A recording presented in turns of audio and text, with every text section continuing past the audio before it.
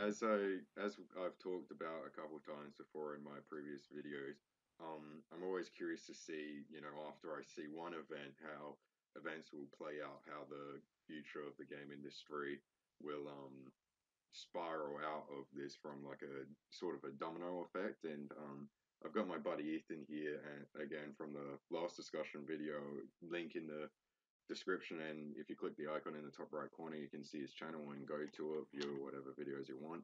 Um, and he's actually suggested this video idea this time. It wasn't Good to me. be back. First time on the discussion video wasn't my idea for the video, but we've talked about it and agreed that it's a pretty decent idea. So here we are. Um, so I'm going to start with a low hanging fruit and say unlockable skins. In the PS2 age, we used to have unlockable skins, um, and that's how I like it. That's how I prefer it to be. Super Meat Boy and games like that still kind of do it, where it's like you unlock skins, but as you know, like free to play games, of course they got to make money back somehow, so they sell their skins.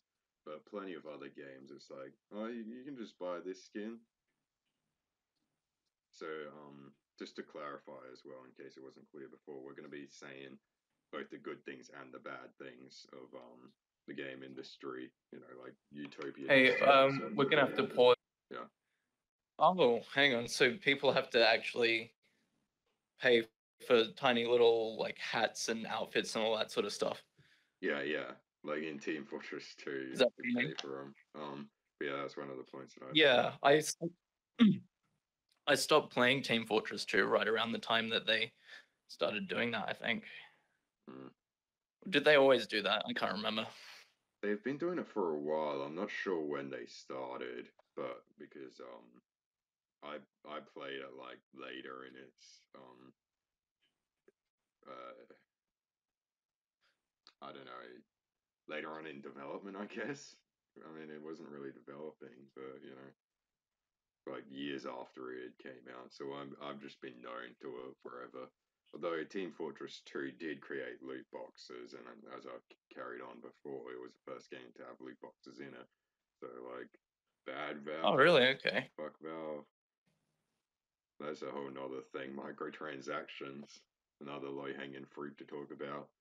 Of course, games shouldn't rely on microtransactions. Instead, if they claim that they've got to or make the money back, which they don't really have to spend that much money to make it back, they could make other ways to make it back, like proper full fledged DLCs or making other actual full games to sell that are just on lower budgets or something, or selling merchandise.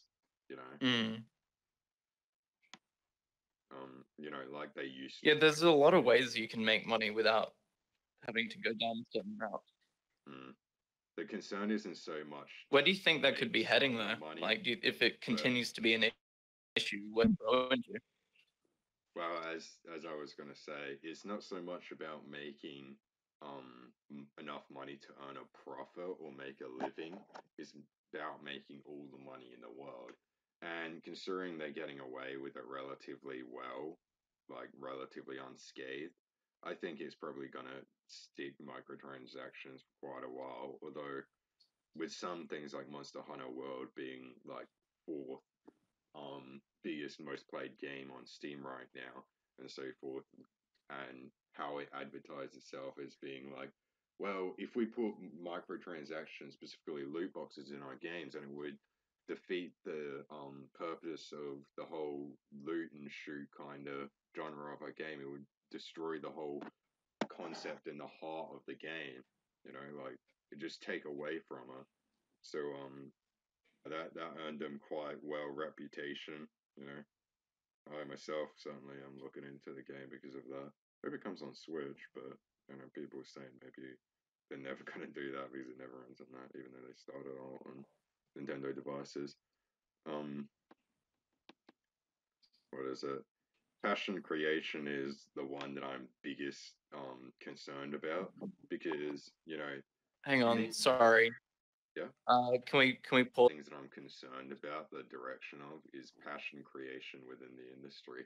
So I myself see video games as a form of art, a medium like others, but it's quite harder to pin down because it is so different. Like there's no real solid thing to it like there is paintings in movies, you know, it can be quite fluid and flexible, but it's still a form of art to me, whether or not it's a cinematic game like fucking Detroit Become Human or some shit. And when you play a game like Metal Gear, I don't know if you ever have, but with that, there's a difference between any Metal Gear prior to Metal Gear Survive and Metal Gear Survive. That like when you play the Metal Gears, most of the thing that attracts the fans to it is just the passion that you can feel like oozing out of the game from the creator, like the fine attention to detail, the cinematography just working in with the jokes and the story and how it just all forms together in this great amalgamation of aspects to create this ultimate overarching picture, and that just doesn't come together at all in Metal Gear Survive because they took away the original creator who'd been working with the team for 30 years now, Hideo Kojima, right? And like anyone that's played any of the Metal Gear Hmm. games prior to Survive and Survive would be able to tell you that it just quote doesn't feel like Metal Gear, and it's just simply because there's no passion into it. They just see it as a corporate product to Yeah, pump out you know what sales it's to like. masses. Yeah, It's like taking but to me, it's no different from having an author of like a famous author with a famous series or whatever of books, and then the author, I don't know, retires or passes away, and then they try to replace that with someone else, and that someone else is a different person, but they're trying to capture the same spirit, and yeah, mm, it's no different. It's just yeah, yeah, absolutely. It is kind of like that, but that is a bit different when that person's just a huge company that wants to make yearly releases to earn a profit off the brand recognition of said thing. Like for instance, Star Wars. you know, um, what with its like new animated movie, mm. which has just gotten like huge dislikes and shit. But yeah, that's a huge thing that I'm concerned about because that used to be quite common in the past. I mean, it's always going to be around because like with indie games, they're just being more and more like about passion creation and so forth with developers that are like I'm sick of this corporate business lifestyle and I just want to get out and make my own games at my own work time and so forth and just pump something out that I'm actually passionate about, care about with my own insight being recognized and put into this. So I am concerned about more just like how many games are going to be like of passion creation as opposed to corporate entities and products, you know, because that's generally what I enjoy most. I Like, suppose that's why a lot of suppose that's why a lot of up and coming creators are heading towards uh, like websites like Kickstarter and Indiegogo and all that to crowdfund yeah, all their absolutely. projects. That's another thing is Because people are really trying to find a way to do their own thing. mm, well, if you heard about the And I think Ubisoft. that's something. So if you heard about what happened to Ubisoft, apparently, because I don't know if that dev was ever confirmed to be a dev, but they work 30 hours overtime unpaid to rush out the yearly release jobs on ports for systems that they simply say to the publisher that we don't see how we can possibly do this because of the multiple different factors. It would just be a buggy mess, unoptimized. Yet the publisher still seeks to make them put it on that system just so they can get the extra sales from that.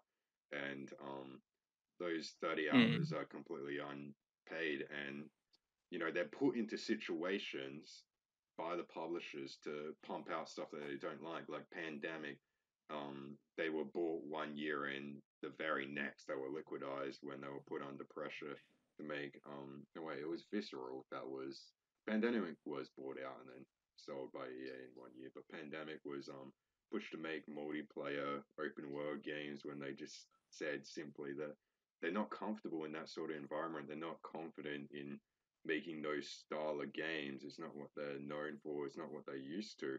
Yeah, they were forced into it by their publishers, and ultimately ended up in the company going bankrupt, and EA just being like, yeah, no, we're not helping you there, just leaving them to die. But if they go past the publisher, then with crowdfunding, like you said, which is how I hope things will go, is probably going to go that way, especially with Nintendo supporting them so much. They've even got a new word for indies on the Nintendo Switch called Nindies. I don't know if you heard of that. Have you? I haven't heard that one. All right. It's kind of like Yeah, Nintendo. I haven't heard that one. It's kind of like Nintendo does a stream kind of thing for indies that they release there. Like every couple of months, they're like, "Oh, here's a couple new releases of indie games. Go check them out." So indie developers are tending to go over there, and a lot more are just leaving there because they're locked away, not able to see their families for like weeks on end. So it's quite a hard life where a lot of people consider them to be treated like machines and not people. So it really Yeah, no, takes it, like I abusive. said, with a passion thing, it really takes out the passion and the joy of like that sort of job. Yeah, I think we're going to see a lot more. I think the industry is going to have a lot more turnover because you're going to have a lot of, maybe it is experiencing a lot of turnover. I don't know. But because so many people grow up in video games these days and they're going to want to be developers and work on their own stuff. And then they're going to join a big company because they've worked so hard to build their skills in that area. And then they're going to end up being so disillusioned with what's expected of them.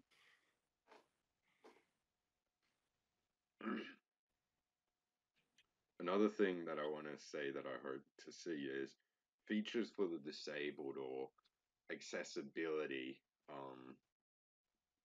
for everyone, because gaming to me, as I've stated multiple times, I love it for the community that it brings. You just feel at home. Like there's plenty of grievers out there, but generally people that like if you like a game with them, you'd just be able to get in a conversation with them, hang out with them.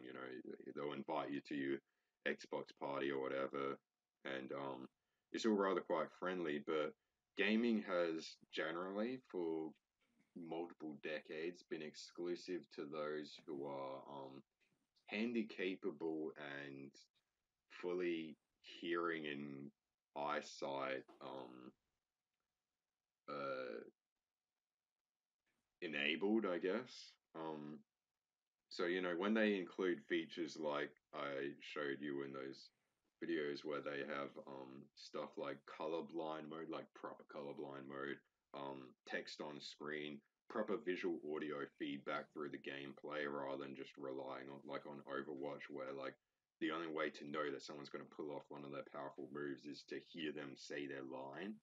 Then it's best when games have stuff built into them. And with the Xbox One X, the Xbox One adaptive controller, that's one of the biggest points where I was like, oh shit, they're actually going full fledged for the disabled. I mean, like when I first saw it, I'm like, that's probably going to be like hundreds of dollars, but I could be wrong because I might be uh, improperly remembering this, but I think it was only like $100 for it. So that's actually quite not expensive considering the hardware that you're paying for. So So that's not bad. no, no, and you can just plug it into an Xbox. Yeah. I don't know if it works with PC yet, but it's a USB plug, so I'm sure it can go Honestly, with that. like, And they'd be crazy not to. yeah, yeah, I absolutely agree.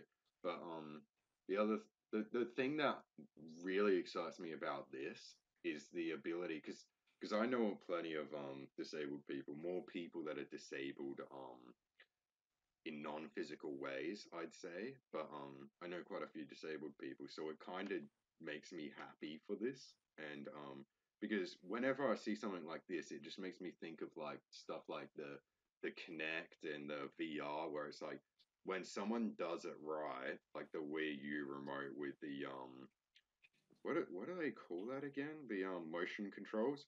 Yeah, like as soon as they did that, everyone flocked to it saying it's going to be the new thing in gaming, and everyone was copying it, right? Just like when the PlayStation put one controller got in the vibration thing in the controller, a minor thing for the PlayStation, sure, but like everyone just put it in as a default setting in their consoles after that, you know. So when I see something like this, I'm really keen because it's like in a couple years, I imagine everyone's going to have this, and there's going to be like multiple different versions of this device that you can pick up at cheaper prices with like off brands and so forth, like a normal controller. So the gaming spectrum opens up to more people, you know, and that to me is something to be happy about in the industry. You know, a lot of bad stuff happening. Yeah, it's a huge Things to untapped blame. market. Yeah, absolutely. I mean, people talk about like coming from Microsoft. It's like, oh, these people are like the greediest fuckers ever.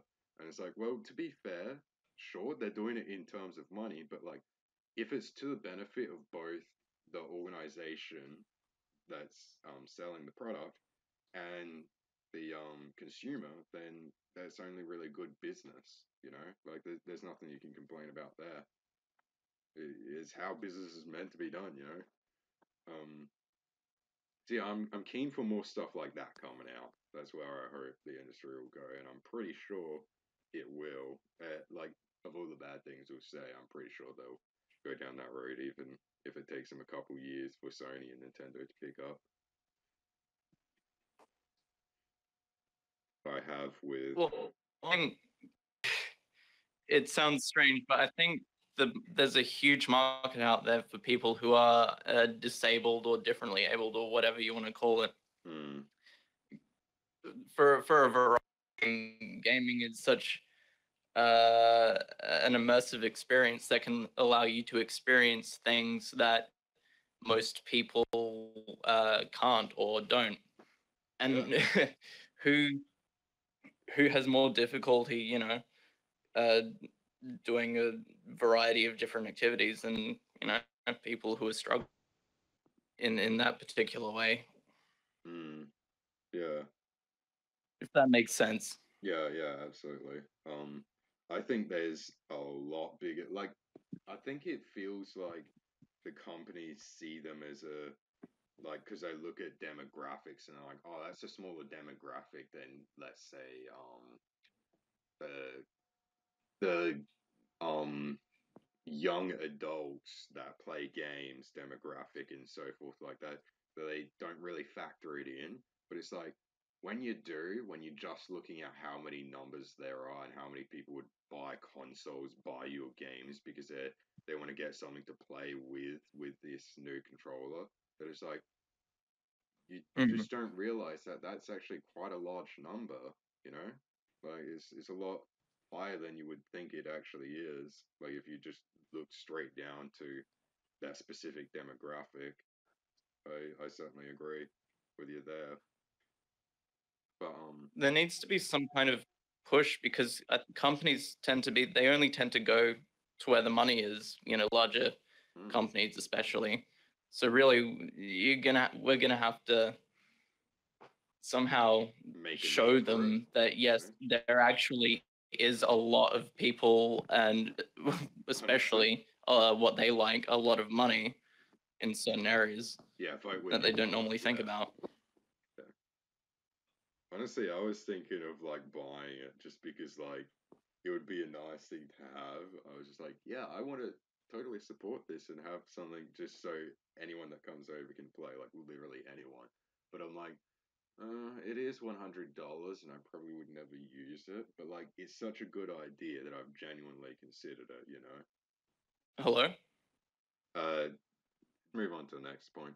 So day one DLC and pre-orders. Sure. Did you have a PlayStation 2 or a console older than that?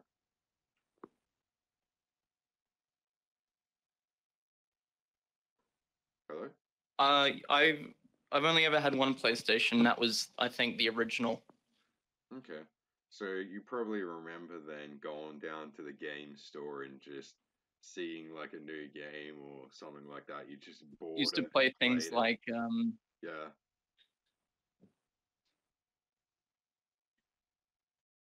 3 age and the Xbox 360 when that came out, they started to do this pre-order thing, which it kind of seemed weird to me at first, but I kind of just got on board with it because I always liked merchandise anyway for things. So I'm like, yeah, make an event out of it, make a little culture thing that seems alright, I guess. But it's kind of made this thing where it's making games seem less of an art and more of a product to pump out, and it puts in that kind of mindset for the devs and the producers that like for things like day one DLC, which the problem or pre-planned DLC, because I got into that argument where people want me to be extremely technical, where people are like, oh, instead of making this full product and releasing it as that as a completely flawless, non glitchy or buggy product with everything included into it, secrets and everything, and adding cheese on top, is like now they're like, oh, we'll just do what we can. We won't worry about bugs that much because we can just patch it out later, and we'll just cut up the other things, leave it out, sell it now so we can sell it on the time, get those pre-orders done, not worry about pushing those back, meet the deadline, and then we'll sell the other shit that we put as a not a priority, but like a side task maybe, like cheats in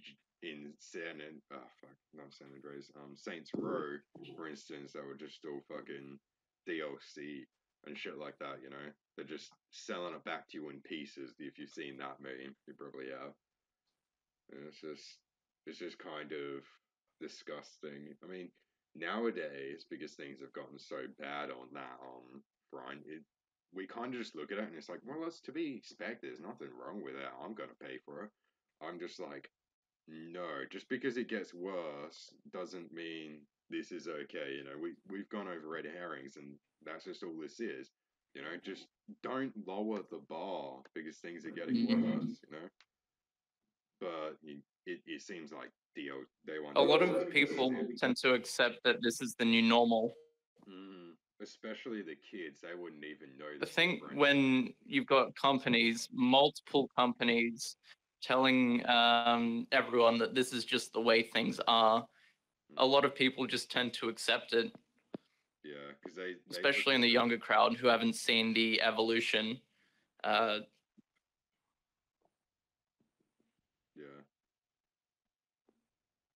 Especially when it comes from a producer or developer, they're like, oh, they're informed, they're in the industry, they got to know better than everyone else, right? It's just not always that way, just simply. Plus, with the industry, that there's like no real punishment for people lying, pretty much. Like the amount of times people have lied about things. So, another thing is DRM. I don't suppose you read up about what DRM is or anything. Look, could you refresh? All right, well, DRM is Data Rights Management, DRM, right? It's an acronym. It's for things like Denuvo and stuff like that, where it's a kind of a thing that you have to sign in online, like a system to kind of check that you're the person who purchased the product with the people. Right. And so like you're not cracking the game or you didn't pirate it or whatever. But the problem is, you have to check online, which is one of the first problems, as well as, it just slows down processes, like CPUs on computers, for instance, because you're running multiple tasks, and people can, because it's downloaded that way. People can just take your game away. For instance, with PT, which I've covered on before, is a game that was made by Hideo Kojima. Well, it wasn't made, but PT was playable teaser for an upcoming game, and that was released for free on PlayStation 4s, and people downloaded it, they played it, they loved it. But because Konami's like just hates him so much, I wanted to remove his name from all of his previous games and take out any game that he had worked on so far, apart from Metal Gear Solid 5, because I wanted to make money off that, make a fucking mint.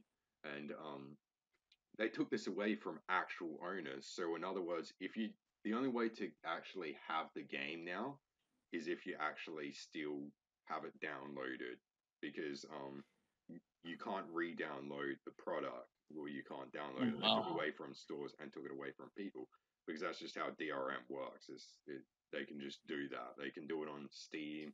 They can do it on just about anything that has DRM. You know, so after that, they were selling PS4s that had, or at least claimed to have PT on it for like $1,400, right? Because people just love this teaser, just a teaser, mind you, and people were willing to spend that much on a PlayStation 4 pre-owned just for this, you know. So DRM's just that piece of shit that like is just everywhere.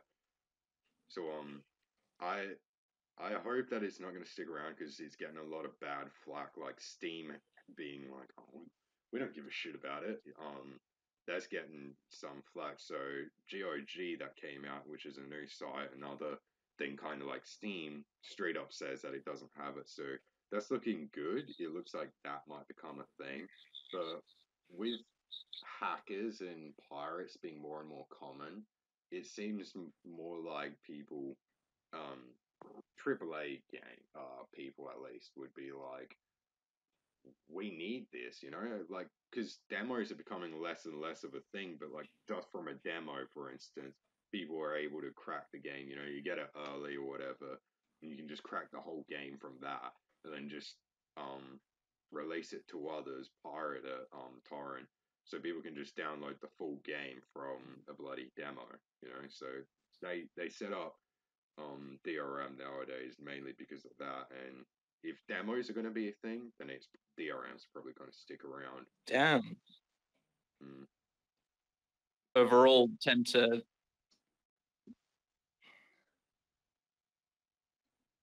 they tend to treat people like idiots.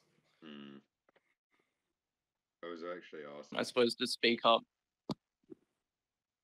Uh, the possibility of the gaming industry becoming a bit more like politically correct and politicized, and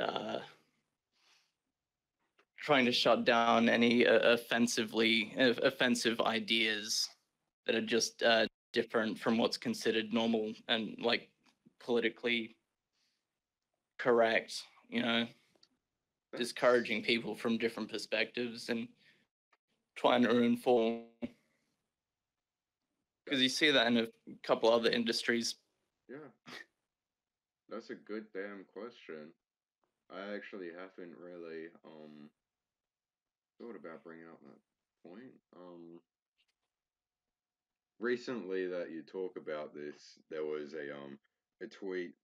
Because I CD think Projekt Red brought out the creators of the Witcher series, and they're working on Cyberpunk. They recently put out a tweet in response to something. I can't remember what they said, but the official Twitter for Cyberpunk said, "Did you just assume my gender?" And that created an entire fucking issue for the dumbest fucking reason, where people were like hacking this site, or not hacking it, but like finding out who the person was, and that made the tweet, and you just see I their bet it did. details all over, and like spamming the post with like, "I'm not gonna pre-order this. This is disgusting," and stuff like that. Like it was just going off like a huge topic, and it's just like it was just one silly joke, you know. It's quite a known thing of just people getting triggered over the like 50 different genders we we got going on here. Yeah, And, people get really riled up. yeah, they do. I've actually talked about how he's kind of like so bad, like the trigger culture, which I'm just going to Mm. call it that for lack thereof a better term. Where it's like it's so common for people to get triggered over stuff like that that it's actually like people get just as triggered when they hear it, and I myself am kind of at fault at points like that. Like when I see something like that in a game, it just like riles me up. I'm like, are you fucking kidding me? This is the dumbest shit ever. So it's one of those sort of topics that it's like it really doesn't need to be touchy, but people just make it so much worse than it is by escalating. What I'm concerned about is but, like the chance of it being outright taken from games, like it sometimes is when, like for instance, when games come from a different country like Japan and it gets brought over, then just to avoid sort of controversies and allow for easier advertising and sales, the translation team or localization team, whatever you want to call it, generally decide to edit the scene or just outright remove stuff like that. So that like different countries being poured over like games wise, I think absolutely, if anything, that will increase. But with a team that I work with, that I know quite well, I talk to them on a daily basis. It doesn't seem like they're ever going to change because like it goes past like half people's heads sometimes, and it's more so like how concerned and self-aware these sort of devs are, and like how big they are to how many people know them.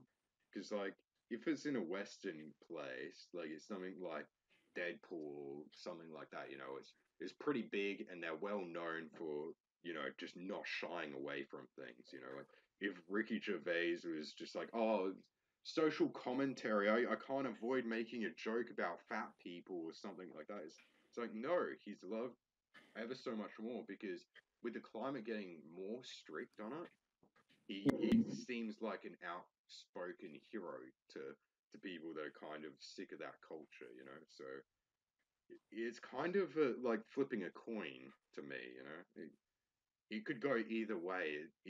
Whichever way it will go, it seems like one of those things that will go quick, just like the loot box debacle.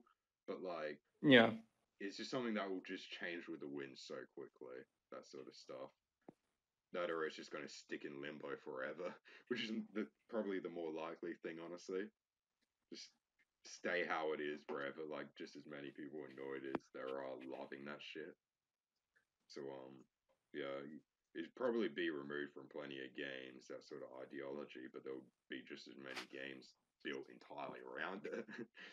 um, but it's a good topic.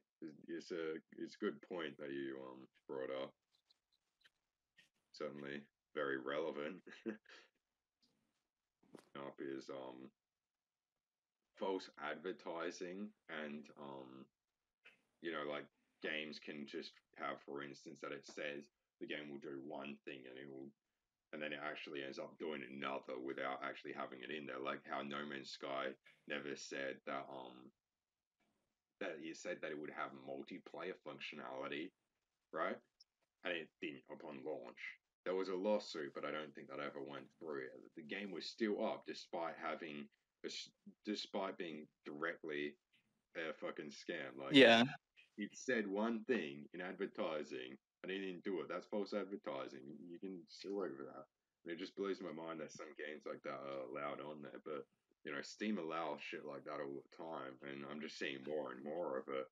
And it's just annoying. It honestly, how I want it to go is more people become transparent, but the community is certainly very outspoken about that sort of stuff. So it's becoming more and more of a yeah. big thing. They should really need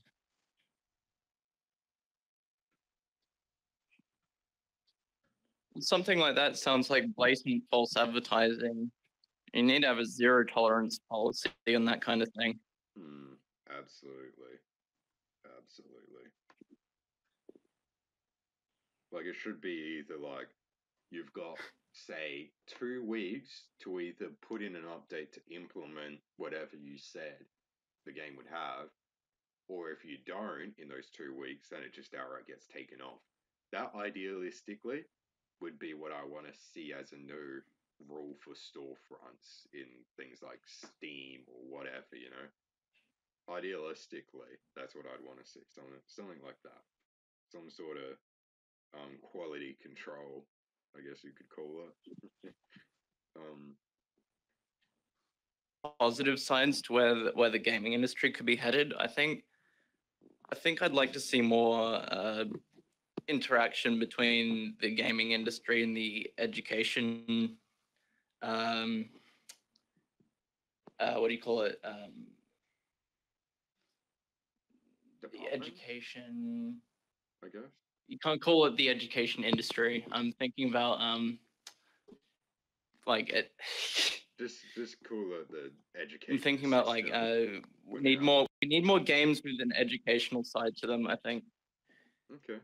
the education system. Yeah, that's what I'm getting at. I think I think they need to start making some. It would be nice to see some games that weren't completely out of touch with younger audiences that actually did impart lessons and information and help kids, build more skills rather than actually like constantly being at odds with each other. Like you can't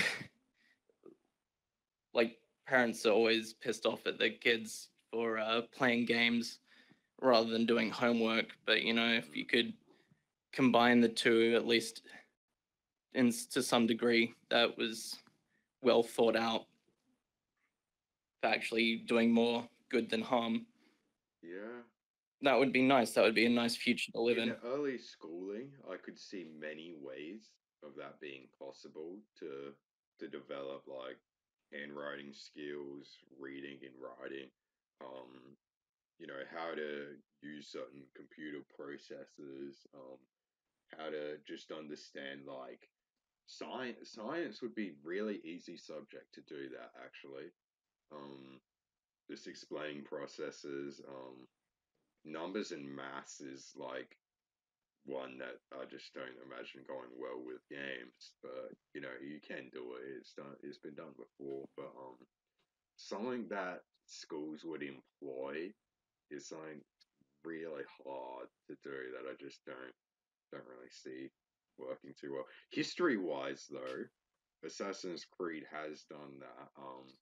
One of the few good things about it, like with it being a yearly release, that I don't like the Assassin's Creed franchise anymore, but of all the yearly release AAA sort of games around the time, I'm like, at least it has that historical aspect.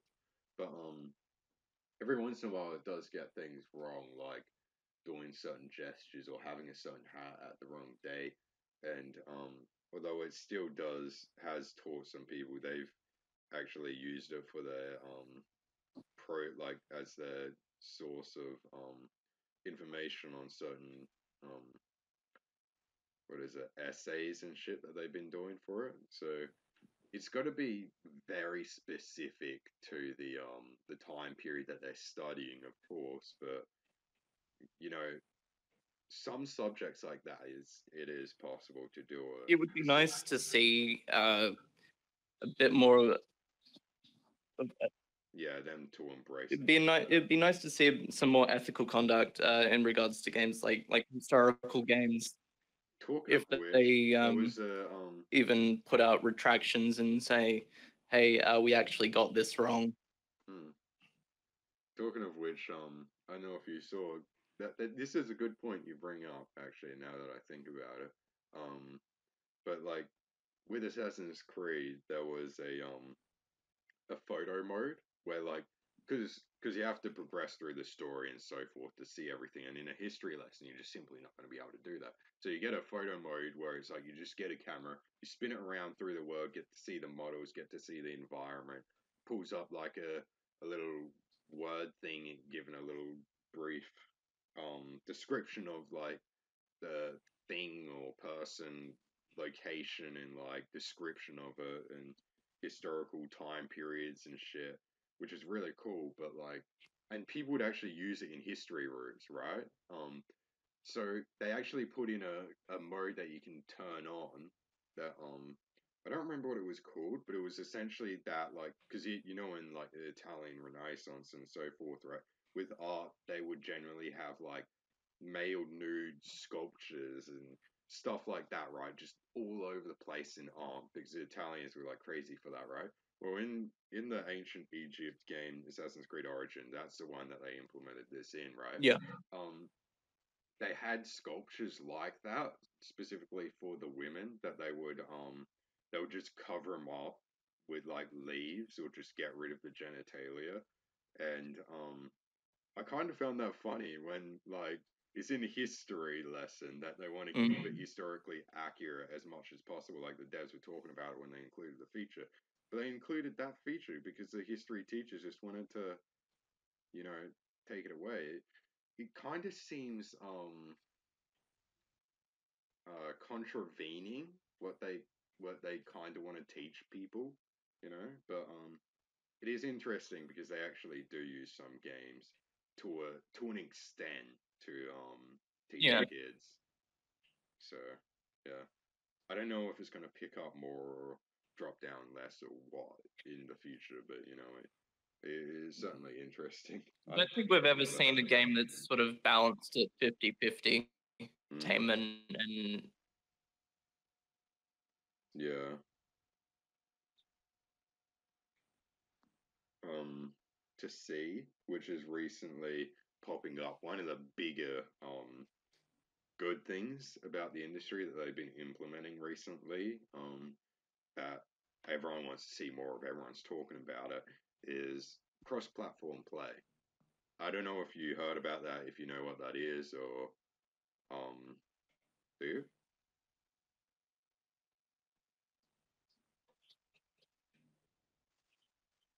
Ethan? I haven't, but it sounds great. All right. It sounds great. So are we talking like Xbox and PlayStation players playing the same games online, Yes. or Yes, that's something more like within exactly. the company? That's exactly what you're doing. You're playing the same game with people like in the exact same game in the same match and everything um from different platforms. So like a mobile player can play this game with someone on the PC, for instance, you know? And it's brought up a big discussion of like if it's a shooter, online competitive shooter, people are like, I don't want that because PC players will have an advantage with the mouse support. And while I'm in agreement that they do, if it's made That could be a little optional, unfair. yeah. But as I'm saying, if it's made optional, you know, like with Fortnite, you've actually got to enable the option to play with your friends on cross-platform play, right? Then it's like that's not a fault of the game for having that feature. It's your fault for enabling it, you know? You're putting that Yeah. handicap on yourself by doing this. So I honestly fully embrace this cross-platform play. However, Sony doesn't. If you heard, they've been getting a lot of backlash because they're like the only people we do have cross-platform play. Actually, everyone, it's only just with Yeah. I iOS, really like the sound Android, of this. and Apple There's a really good thing. mobiles. And it's like, There's a really yeah, good but you reason don't for have it this with. to end up this. Yeah, I play.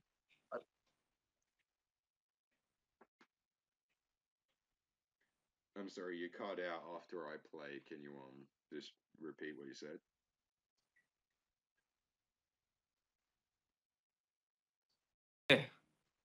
I'm sorry, I didn't hear any of that. There's something else I wanted to say too. Is games that like I play an online martial arts game called Absolver, right? And Australian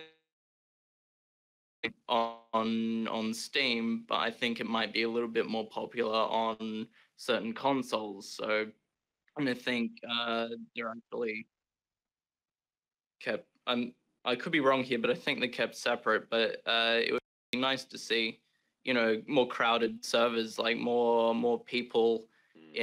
in like actually playing together, where Yeah. it might be quite empty and difficult to find other people to play with There's a because of lot of developers the though. combination of both your location and the device or you're playing on. Mm.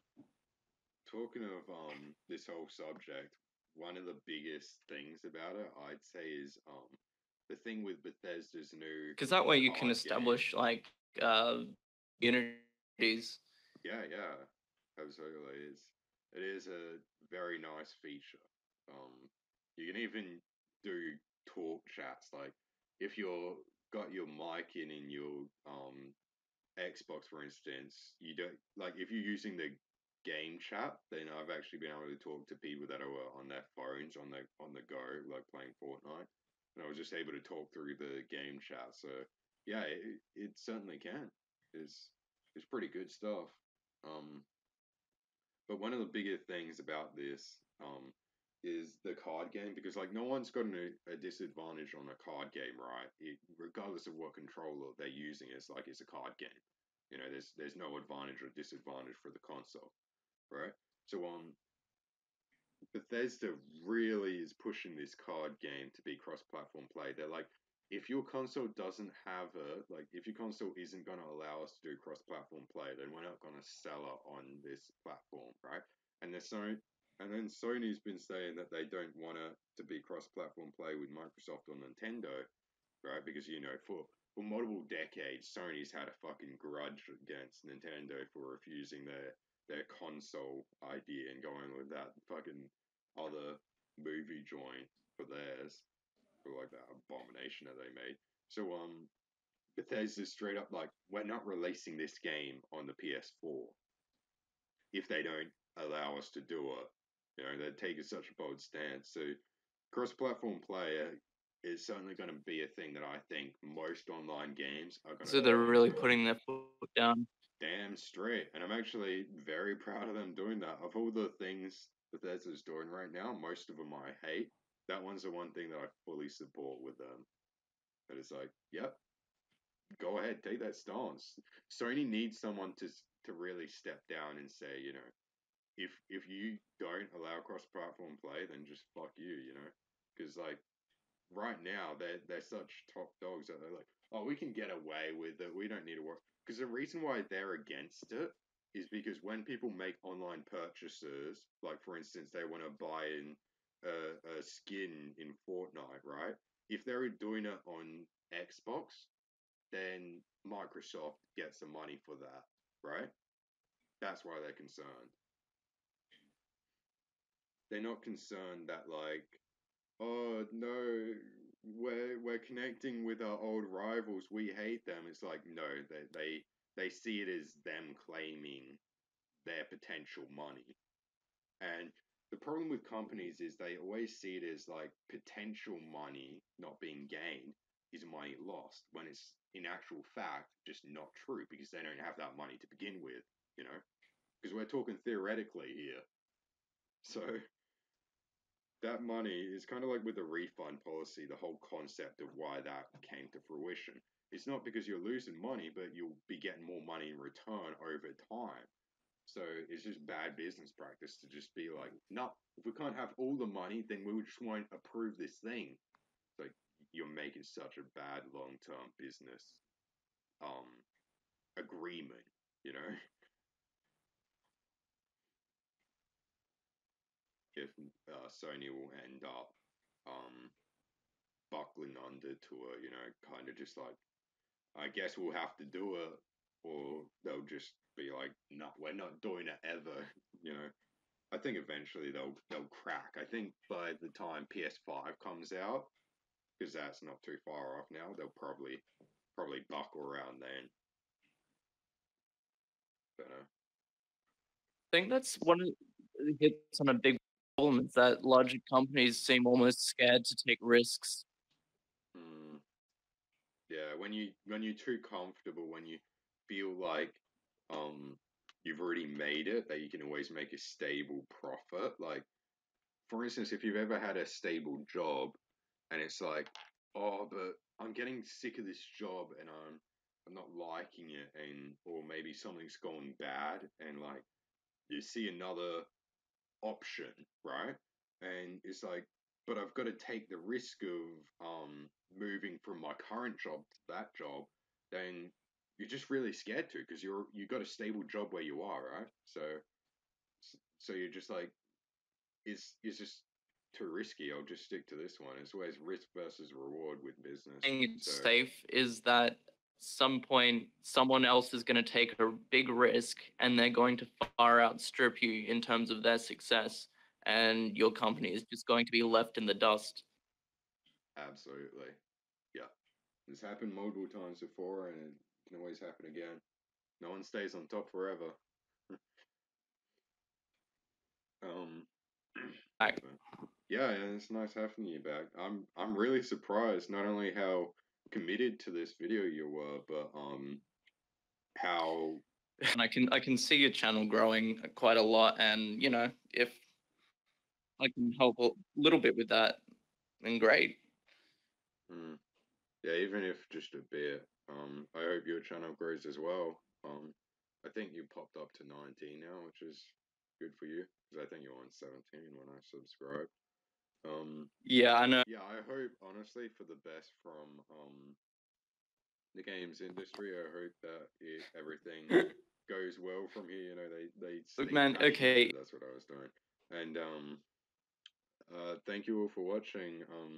Just click on the top right corner to see his channel.